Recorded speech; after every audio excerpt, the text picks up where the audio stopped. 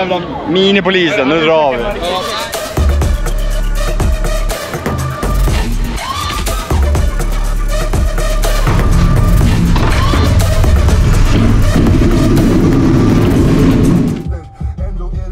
Yo, I'm back, and I'm sure y'all seen that mini Volvo police car by now. But guess what? I threw it away. Only the body though. I still got the chassis. And I threw it away because it was in kinda bad condition, and I wanted to go all out in this new Widebody V60 that we had in the animated video instead. The estate version with the body kit. Imagine having that body on a go-kart. That would be crazy.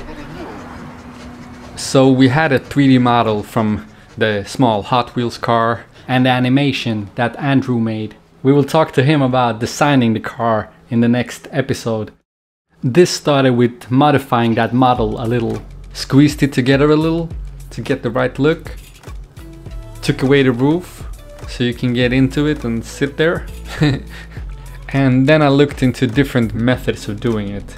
First was laser or water cut foam that is used for custom like hard cases and stuff like that. But it turned out that they work in 2D, so it would be too hard with all the shapes. But there is, however, places doing it in 3D and 5-axis CNC as well, like here in this video. I've seen that there is a way to CNC machine it out of a block of clay or wood and use that as a mold for fiberglass, but that's way out of the price range, I'm afraid. And I didn't even find anyone doing it here, so then I turned to 3D printing.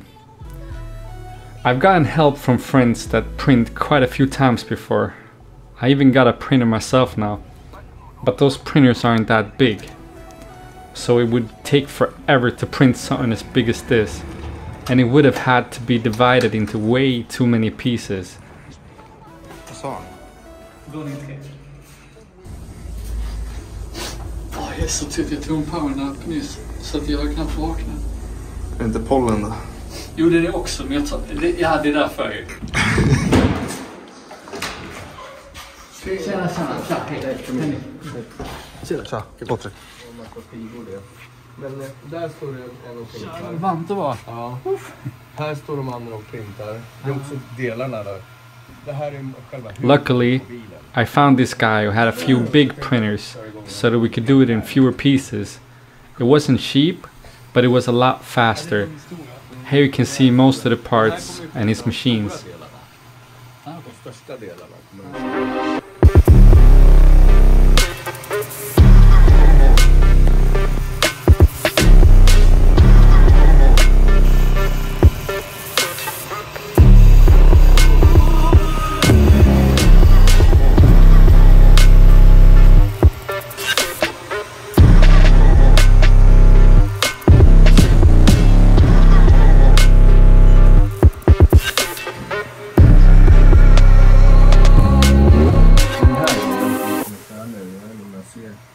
Man ser så bra, men här går bakhjulet, ja, exakt, bakhjulet går ju där, ser du. Och jag tror att det är på höger sida bak. Där är ju tanklocket. Okej. Det här också, det som jag sätter där, det är så stödmaterial också. Och det har man så att det inte blir så fula eller så att det inte rinner massa plast där. Men det är de där som du såg vid skårarna där. Ja, precis. Men det där är jättelätt att pilla bort. Du tar bara en tång eller en screwmacer och bara dra bort det. Alltså det är coolt att det kan printa så stort. Ja, avlångt ja. Det känns nästan ut som en PS5 det där. Som en PS5? Ja. Ja, den nere är ja. Jag kan det här. Den här har jag till försäljning faktiskt. Ja, den där printen. Ja. Henke behöver nog en. Nej, alltså jag ska vara ärlig, jag köpte en sån här Prusa-printer. Ja, du har en sån? Ja, men jag har inte satt ihop det. Va? Alltså jag har så mycket idéer och det är så svårt att hinna göra allting. 12 timmar står det där. Men vågar man ha det igång när man går hem? Liksom? Ja. Alltså det här är industriskriva. De här har stått, alltså de står hela tiden nu. De har ju kört.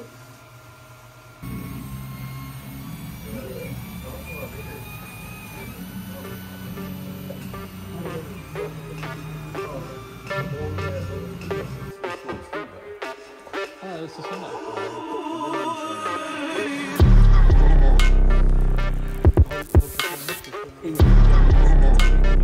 Den är utlämpad. Så det här är ju en jättefin skriva. Den har du. Det är nästan så här spöstraff att du inte har använt den. Ja. Det är nästan så att jag höjer priset bara för att du inte har...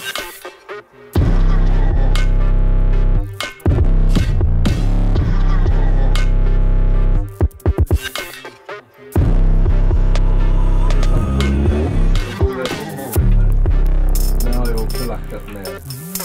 Det ser nästan ut som ett gubb.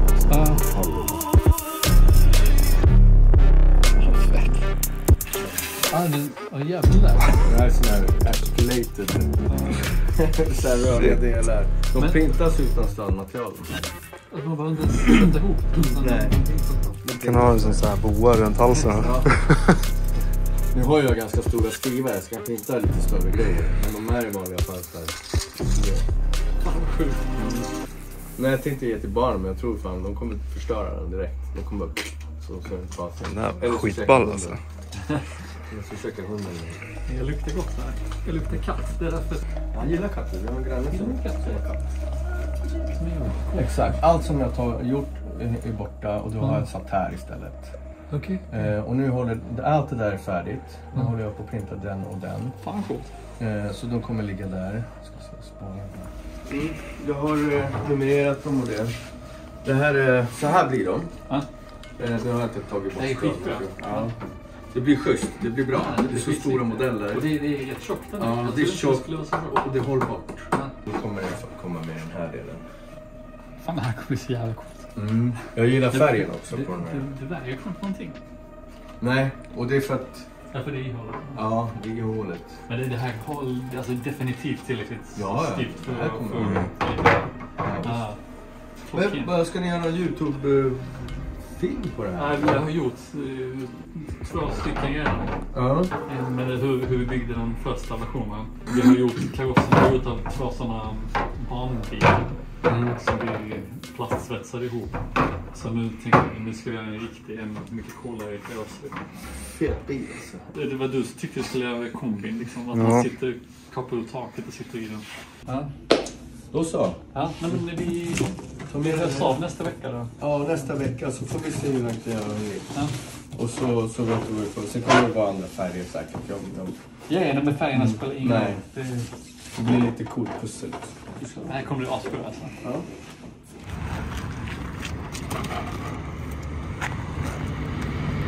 Ja, jävlar. Nu är jag taggad. Men det tar en stund innan det... 1 week later. Alltså jävlar. En liten större låda den här gången. Ja, det var det här alltså. Den här är fronten. Så håller jag på och printar den här delen av den. Och då har jag testat också. Det sitter bra på... Man kan se på sån Biltema-spegel. Ja, just det. Och då Ikea har ju såna där. Och de är typ snorbilliga. Då är det sån här, den är så här lång och så. Aha. Frugan satte den på badrummet så att grabbarna kan borsta tänderna. Alltså de funkar att spegla sig i? Ja. För den från Biltema satt jag i en bil en gång. Så temporärt. Och det var så här, det var helt ett helvete. Ska vi dit efter då? Den här alla passar ju. Det är skitbra.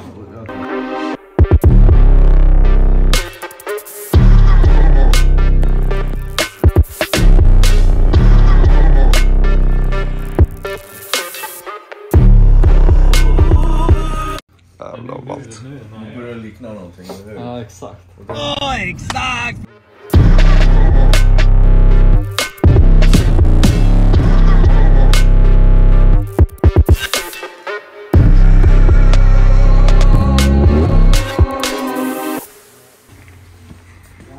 Andra rutan då. Högra sidan blir det. Vänstra sidan blir det. Så det här är ju den andra delen av bakpartiet. Det här är undersidan. Så där var fenarna går.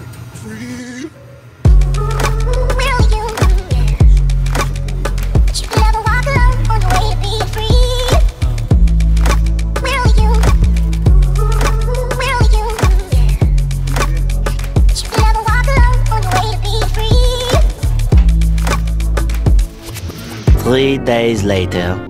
Alltså det här ser så jäkla coolt ut. Ja, baksidan är coolare. Ja, jag tycker jag. Ja, det är sant, ja. Uff. Käftar. Ja, det här är vingen. Ja, det är vingarna. Ja, jäklar vad stor den är. Ja. Så går den liksom. Så. Jag har redan en nummerskylt. Ja, du hör det? Ja. Den är så här pressad i metall liksom. Ja. Och så går den här uppe. Så här. Du ser. Ja, det blir skitfett. Åh jävlar. Fan, det är många så här små kids som känner till er. Har ni liksom en YouTube-kanal?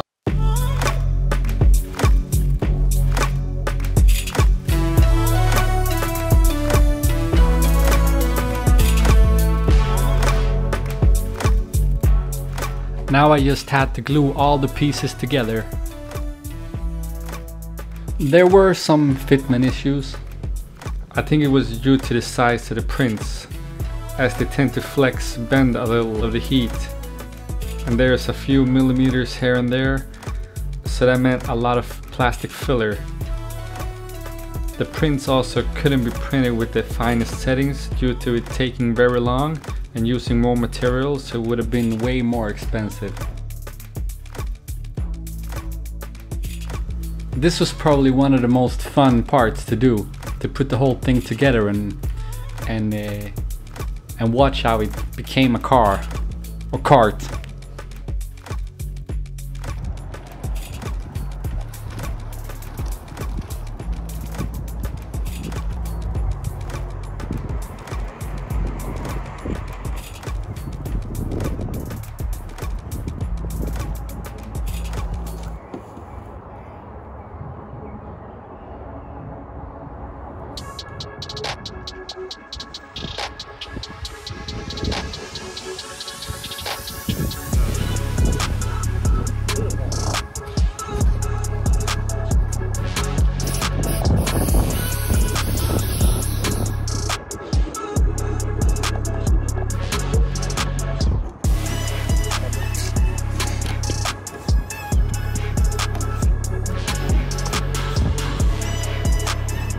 Kan du ta inte emot med ända på sidorna?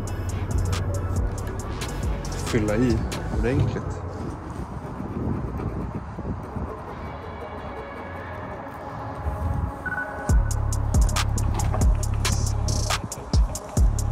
Ska vi se. Ja, det är bra.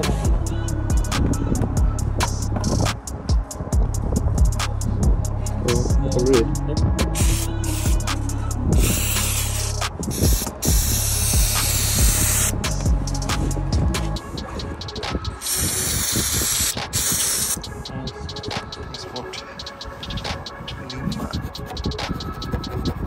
Kommer det inte? Ja.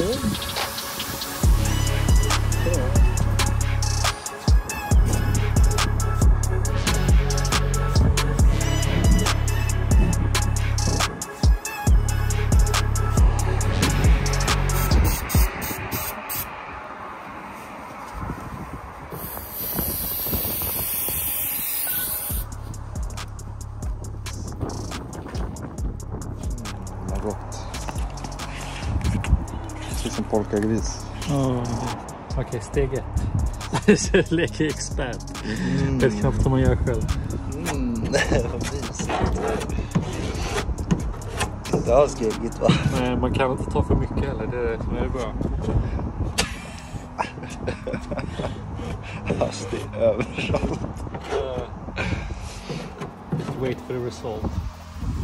Jag är tillbaka om 10 minuter.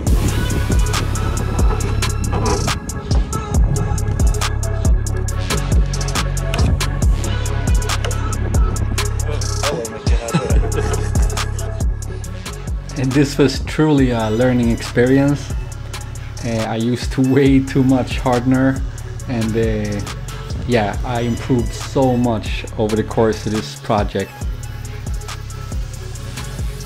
Most of these small tires are marked in the outer dimensions, and I found a 13-inch tire that was smaller than a 12-inch tire, and it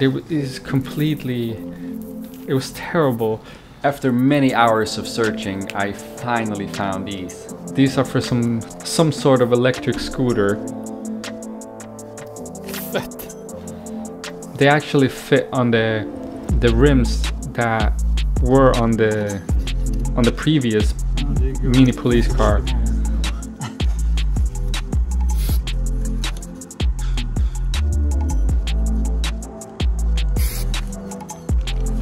You remember how I squeezed the body together in the beginning? Well, that made the wheel arches not be in the correct shape, and I also wanted them to be a little wider, so that's what I did here.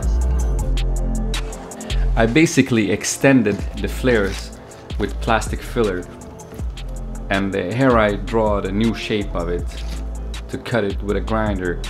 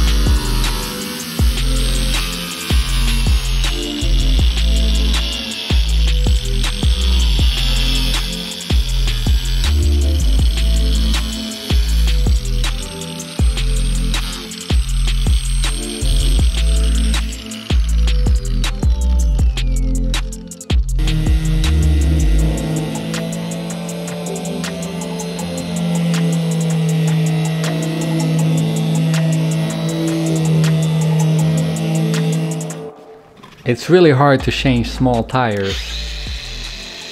I always go to Mo to do that, and he helped me here as well.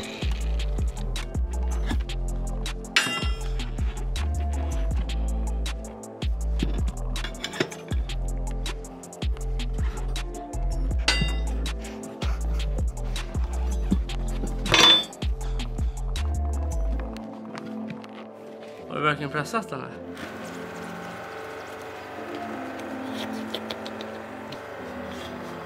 Det ser gott ut.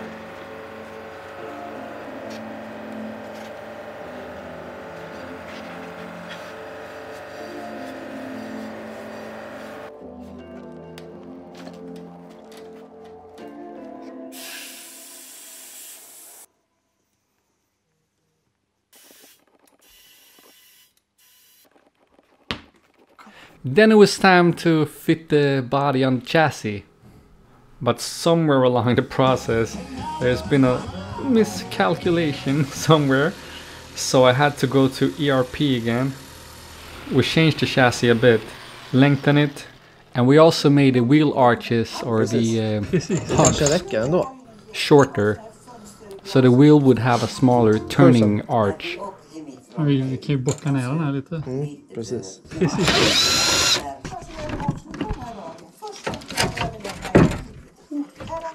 Det går säkert bara hoppa upp och trampa på den här skiten. Tror inte det? Så. Och så slår vi på 10,5 och 12,5.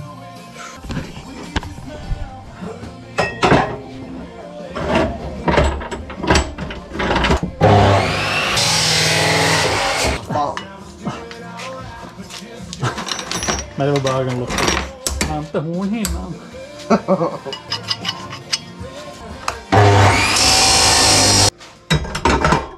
Hur mycket kommer jag komma med nu då?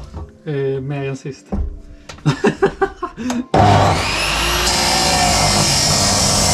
Nej, jag hade ingenting. Ingenting. Och inte på nyllet. Inte på nyllet.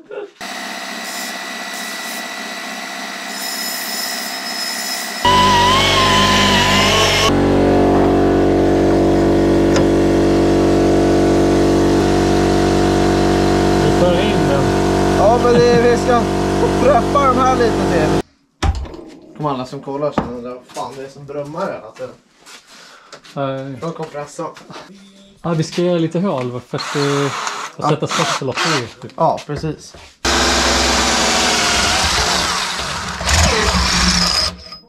Hur jävlar vad du får zooma in.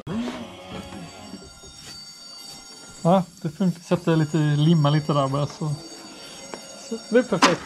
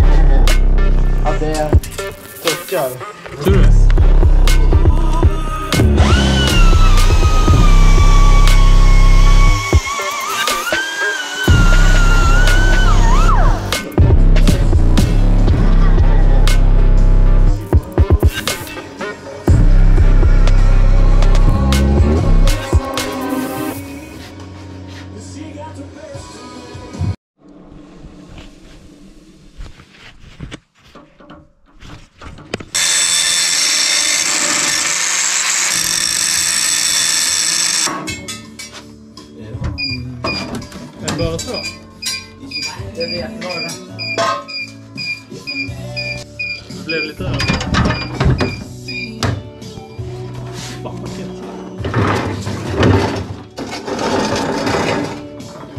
Lång arbetsdag eller?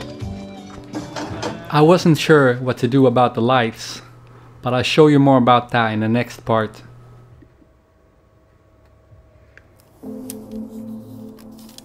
Ja, det passar perfekt. Shit.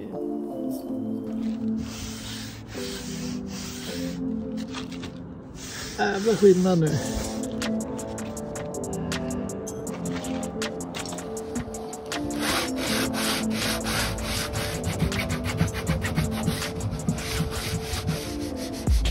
So it needed to be covered completely with filler and sanded. I got in touch with a guy named Oliver. I live pretty close by and that is close to finishing his studies in auto paint. He gave me a lot of pointers and even helped me out a little while showing me the techniques.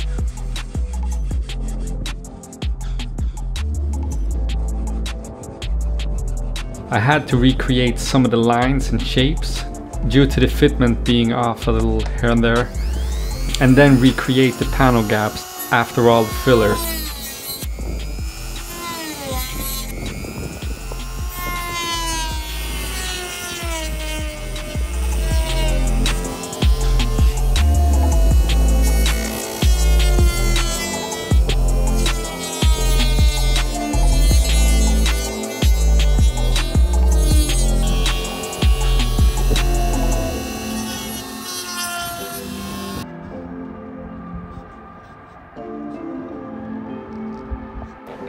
It started to look better and better, and I got more hyped up as this process continued. But there were points the amount of time it took felt overwhelming. Luckily, I don't know if I should say luckily, but I have my ADHD to help me out and get things done, or make me push things to the side sometimes. It's a gift and a curse. Now I would say it was a gift in this case.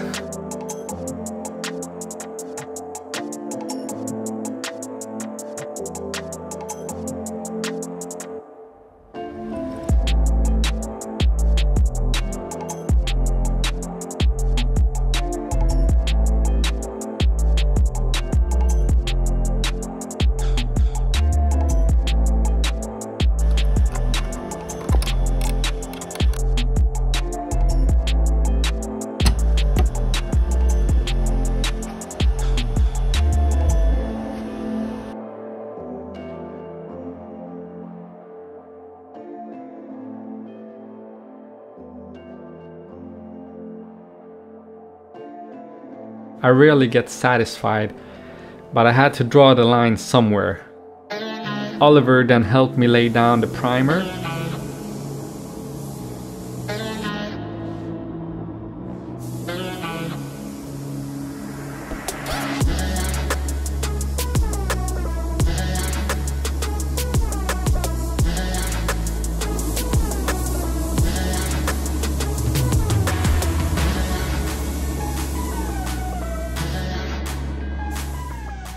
Already it looked like a dream. I then had to sand it down again, but with a finer grid. I did, however, see some stuff that I had missed. It was far from perfect, but I managed to recover a lot of the missed things. And Andrew had some nice stickers on the side of the tires on the 3D model. So I thought I would do that on the real one as well. They're not the same, but I really like these ones.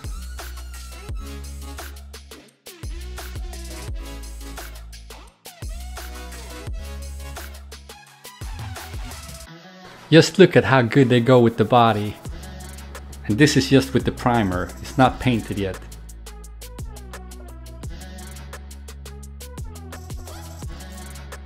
In the next part we'll be painting it. And I'll be doing it, at least with Oliver's help. We will also do the vinyl wrap, the decals, and a few other things that I will save for that part. So this is not gonna be a 10-part series.